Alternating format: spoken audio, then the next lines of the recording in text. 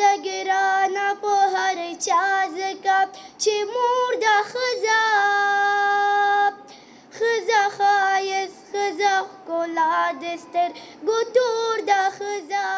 میرمنې هم نور له جنګ ستړي شوي دي. ننګرهارۍ میرمنې وایي جنګ نه کوي خو د جنګ قرباني دي. دوی د سولې په روانه پروسه کې ښځو ته د ونډې په ورکړه ټینګار کوي او وایي هغه سوله ورته د منلو وړ ده چې د ښځو شته لاسته راوړنې او ملي ګټې پکې خوندي وي. دوی د جګړې په ښکیلو خواوو غږ کوي چې نور دې د افغان وینې تویونې ته د پای ټکی کیږدي. خپله شخصا غواړم چې په سوله کې ښځو ته باید واقعا ونډه ورکړل شي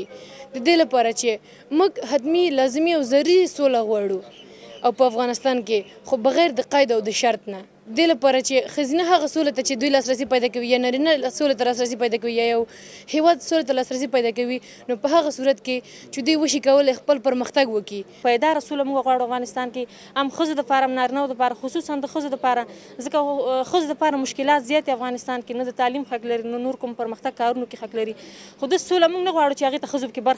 ته پکې برخه ورنه کول شي که هغه انکشاف کارونو کې که هغه تعلیم کې خو باید ښځو ته پکې هم پوره ونډه پکې ورکول شي. په عین وخت د ننګرهار والي شاه محمود میاخیل څرګنده کړه چې د سولې ترڅنګ په ټولو برخو کې د میرمنو ونډه مهمه ده. نوموړی دا هم وایي چې په اوسنیو حالاتو کې میرمنې د دې توان لري چې په اقتصادي ټولنیزو امنیتي سولې او پخلاینې برخو کې مهم رول ترسره کړي. د ښځو رول یوازې په سوله کې نه بلکې په ټولو ساحو کې ډیر زیات مهم دی.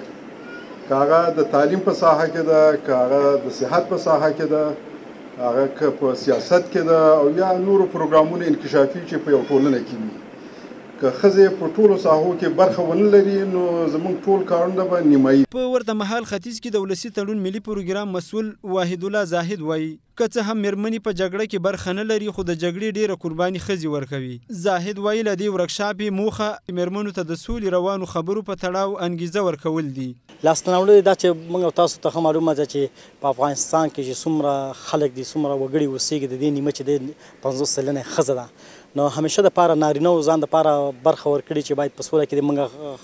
نارینه پکې اوسېږو په نور کارونو کې موږ پکې اوسېږو نو په دغه موخې په خاطر راغلي چې باید زنانه هم په سوله کې ونډه ولري. په هیواد کې د څو کلونو روانې جګړې د پای ته رسولو لپاره په دې وروستیو کې د افغان سولې په نوم د هیواد دننه او بهر خبرې پیل شوې دي چې دې پروسې ته په ټول هیواد کې د نارینهو ترڅنګ میرمنې هم هیلهمندي ښیي خو د میرمنو په خبره چې داسې سوله ورته د منلو نه ده چې د میرمنو لاسته راوړنې او د هیواد ملي ګټې پکې د قربانۍ ښکار شي.